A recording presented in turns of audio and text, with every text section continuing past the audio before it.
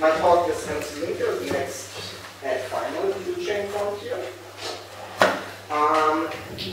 Small overview over the presentation. I'm going to introduce MCLinker, talk a bit about the architecture, I'll give some performance numbers on how well it does compared to the existing alternatives.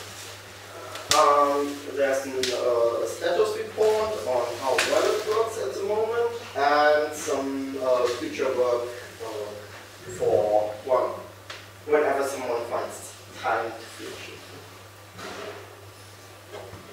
So, short introduction. LLVM used the mesh encode layer sometimes 2 or 3 years ago, which allows it to directly create object files without an intermediate assembler. This means for supported platforms, Clang can compile directly from source code to binary object files without calling any external process.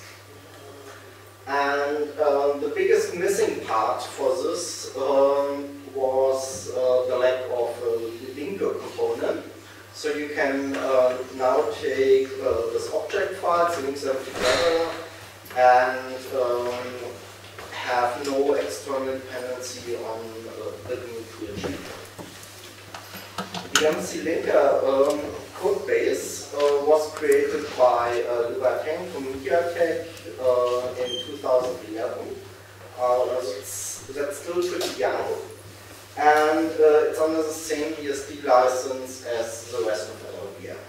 So the high-level view on MCLinker. There is an input tree to describe basically what the command line is. From that, it's going to build a fragments reference graph. I'm going into detail in a bit. It's deciding where to put individual sections in memory, and relocate the code as necessary, and finally writing the output. If you compare this with GNU LD, the classic linker on most BSD systems and Linux, it's going to mess up the 3 parts. It kind of has an iterative approach where oh, I still need the symbol, and goes back to, well, I guess I have to pick up some more object files or some other libraries, and it has no clear separation between them, and it really shows in the code base. Makes it hard to understand, makes it hard to debug, and it also affects performance. We'll come back to that later. There's a NeoLinker in binutils, which is Google Gold for Google Linker. And it has a much cleaner architecture by separating the first 2 parts, but it still merges some things that shouldn't be merged, so it's less clean. So the first important part is building the input tree. Basically, we want to have an intermediate representation of what our input is, what we have to work with. So we are starting from the command line and whatever is on the file system. Because you can't interpret the command line without knowing what is on the file system. Because, for example, if you reference a library, you need to search for it. And you don't know in advance whether you are going to find a shared library or only a linker archive, and for what specific architecture, and so on. There are some complications here. The linker command line is actually position sensitive. For example, options like as needed or whole archive affect later options until they are disabled again. And there's some nesting possible here. For example, linker archives contain object files, so you have to apply all options that affect this linker archive to the individual members, and you have to keep track of the fact that you are currently processing the linker archive because it acts as implicit group. The objects in our input tree are tagged. There are object files, linker archives, shared libraries as different object types. So from this input graph, we want to build our fragments reference graph. The goal here is to do a similar resolution. So we have a graph where the sections from the individual object files are basically the nodes. And whenever there's a symbol inside one of those sections, we create a reference to the section that defines it, or a special reference to the undefined object if we don't know where this comes from. We now go over the input tree and search for files that can help us to fulfill missing symbol dependencies. When we find an object file, it may either be requested by the user explicitly, in which case we always include it, or it might help us with our goal, that is, it might provide a symbol we are looking for, and in that case we also include it. If we include an object file, we read the section table and the symbol table and add this to our graph. When we have linker groups, it gets a bit more tricky. In that case, we need a stack where we save the start of the position. And the behavior is now we continue processing inside this group. And if there's any new undefined reference added, we continue the cycle inside the group until no new undefined references are added. Once that happens, we pop back the last element from the stack and continue with the rest of the graph. What we want to do here is optimize for cache locality. So this is really important for the performance.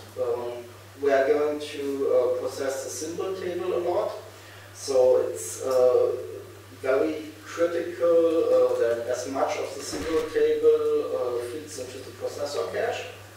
And for that purpose, we are using a special layout where the critical symbol attributes like the visibility, the type, and so on, and the initial part of the name are on the same cache line on modern architectures. So any access to the symbol hopefully doesn't need to go to the main memory. And if it has to go to the main memory, the data we really care about is going to be pulled in one go. The next part is the layout phase. Here we decide which sections we want to point out in which order. Sometimes you have to merge sections. For example, we have two different files defining code. Both have a text section and they need to go into one big text segment and define output. It's also possible that we drop some sections. This can happen because they are not referenced or because they have special semantics that only one definition is used here. This happens, for example, in C++ code definition of a function or, for example, a virtual table for an object, you only want to have the virtual table once in your final output and not in every single file that just got the include for this. So these sections are duplicated a lot, and we only want to keep one definition, so we need to get rid of the other ones. At this part, we also decide what values the symbols have. This can either be a fixed absolute memory address, or it can be relative to the start of some section. And doing the layout step last and not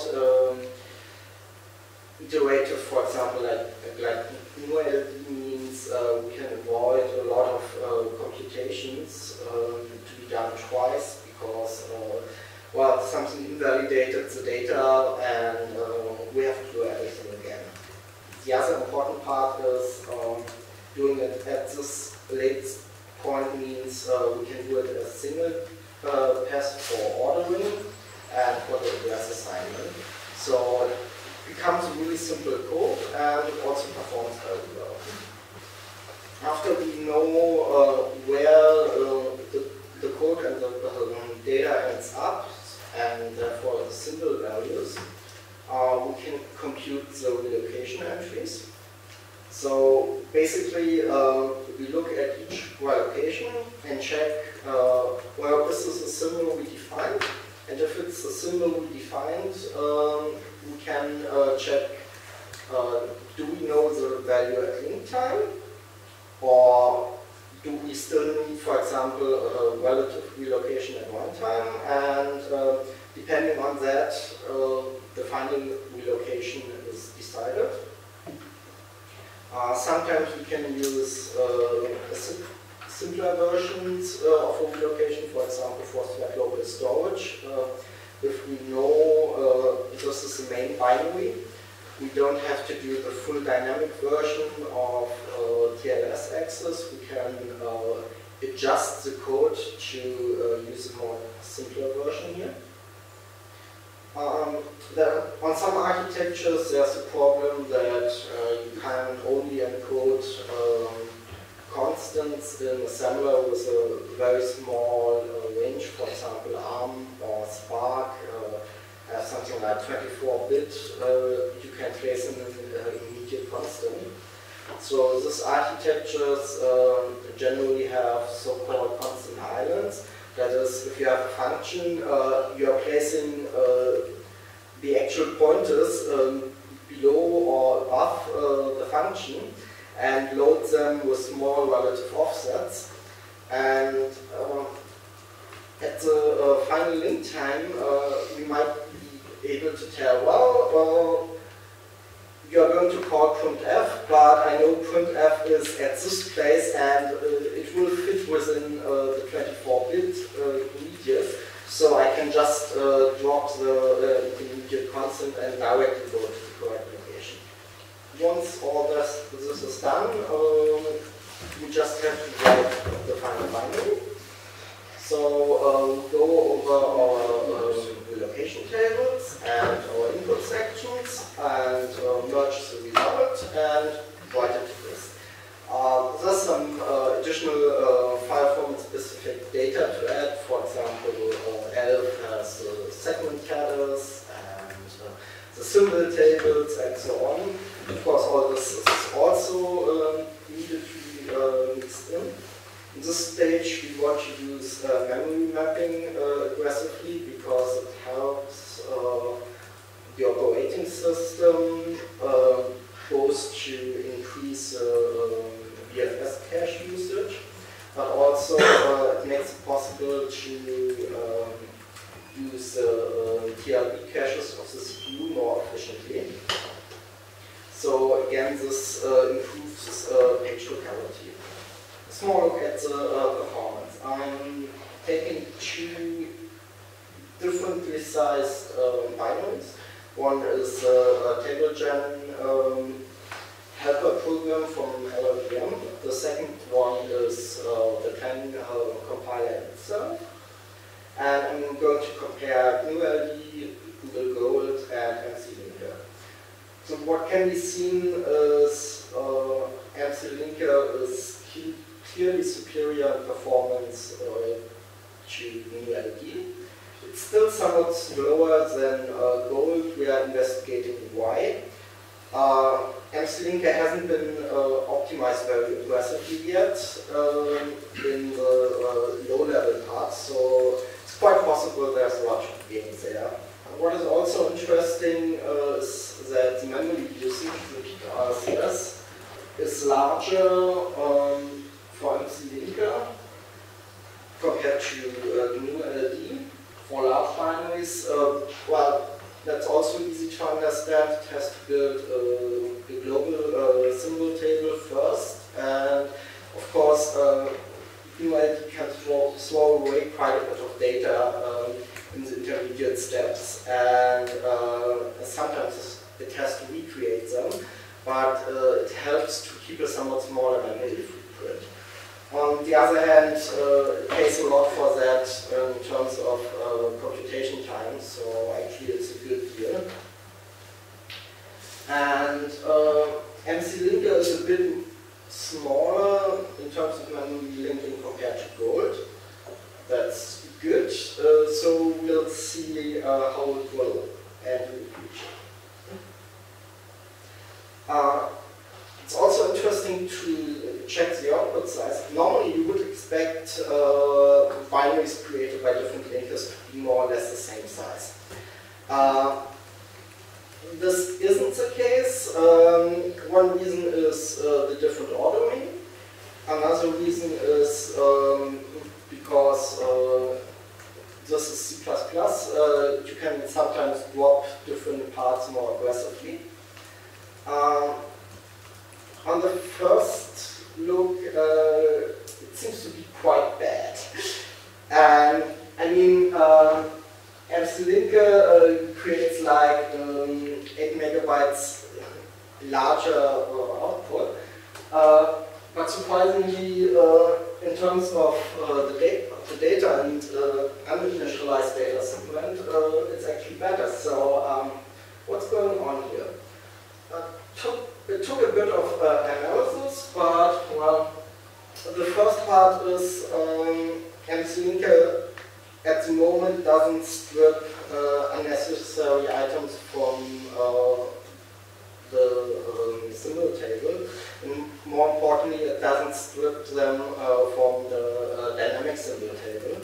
So it behaves as if you asked it to export all symbols for dynamic usage. This is like 1 megabyte of difference. The rest of the difference is primarily in the read-only data section.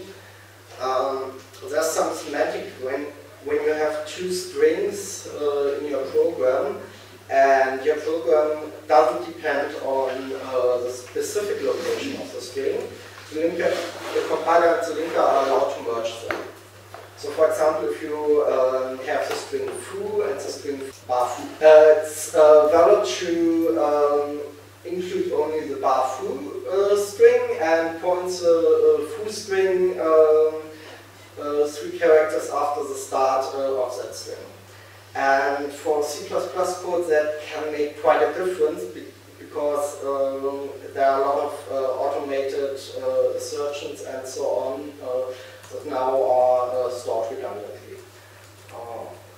This is an optimization that has simply not been implemented yet. So I picked a slightly different example, which is the CC1 binary from GCC 4.5. This is C code, and because I don't have a native Gold in the NetBSD toolchain, I can only compare to GNU-LD. The link time difference is somewhat smaller here because C code is less demanding on the linker. And the most important part is the code size is actually quite a bit smaller. So if these optimizations from the last section are correctly applied, we can expect the result to be quite different. I'm not sure yet why the MCLinker output requires 48 more bytes for the data section. That's a surprising number. I'm not sure yet. So let's take a look at the implementation status. The basic L functionality is fully implemented. That means static linking, dynamic linking, position independent, executables all work. Partial linking exists. There are some issues with symbol stripping in that case, where we have disabled it again. But you can use -R. The L visibility rules are fully implemented and symbol binding as well.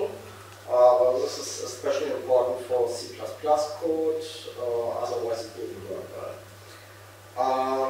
The DT needed tag, which basically says, okay, I have this shared library and it needs the following other shared libraries to work. Normal elf semantics says a symbol defined in any of the dependent on libraries is also visible if you link with the main library. This doesn't work yet. Actually, the binutils fork decided to mess up elf semantics and screw them, and they are now as bad as MCLinker is if you pick a modern enough LD. On i386 and AMD64, I have everything in an experimental NetBSD tree to do a full release build. There is a bit fallout because there's no support for for linker scripts yet. For those cases, I'm falling back to new LD. Actually, parser is about to be merged, so this will be fixed soon. And the TLS support is a bit incomplete because not all of the relaxations are applied yet, and this means some of the test cases in NetBSD that actually check if this happens are failing. ARM is a bit more involved. The release build works as well. There are a few more hacks needed than on X86. And the biggest problem I have so far is that a dynamic optimized libc doesn't work completely. There are some parts that fail when accessing local symbols.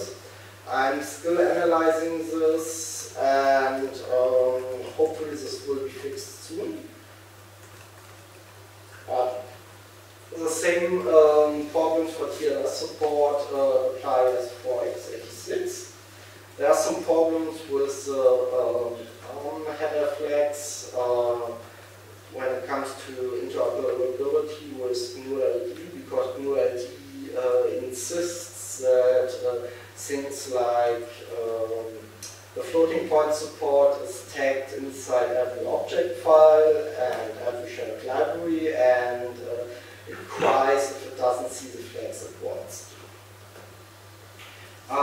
The system linker is now officially included in Android, but still optional. And there's no support for the 64-bit backend yet. Given that there are no real devices out there that do this, it's not that. MIPS is completely untested for NetBSD so far. It is usable for Android, so hopefully it won't be as much work.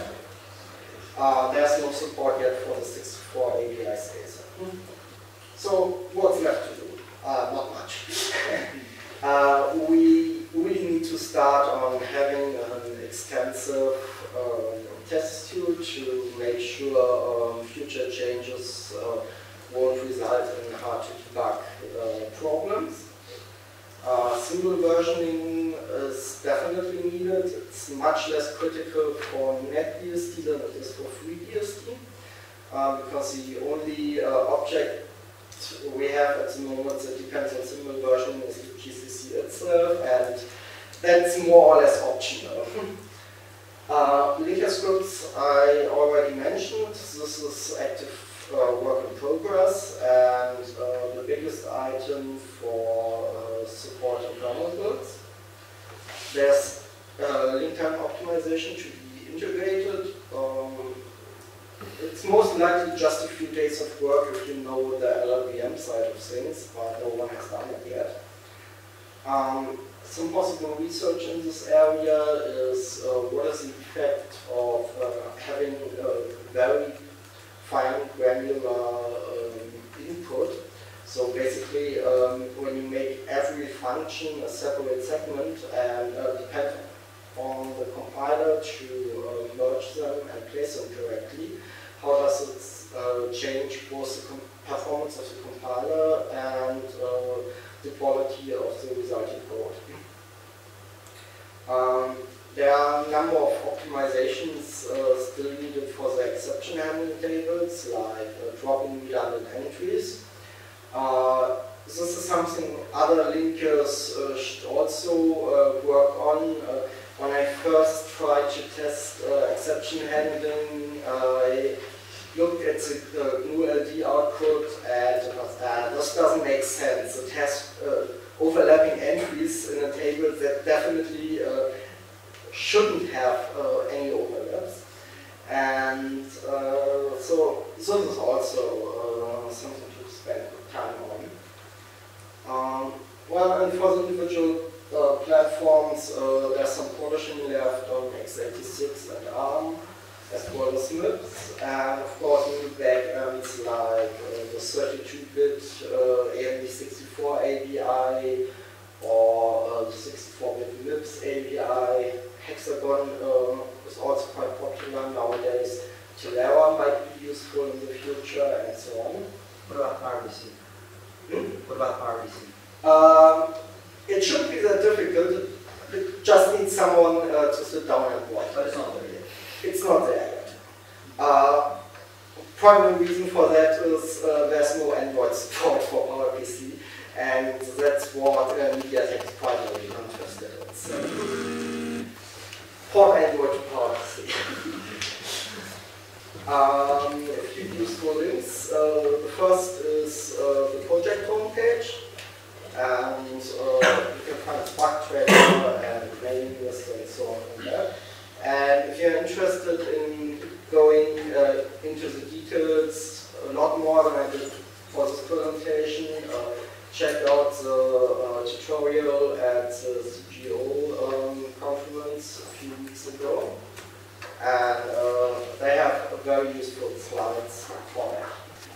To end my presentation, a short thank you to a number of companies that either provided development time or money for development time or other resources.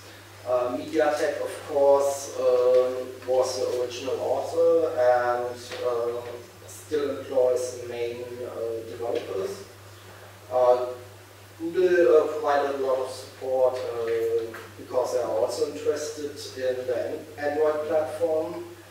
Intel, Qualcomm are all interested in helping the support for the corresponding architectures and provided help with that.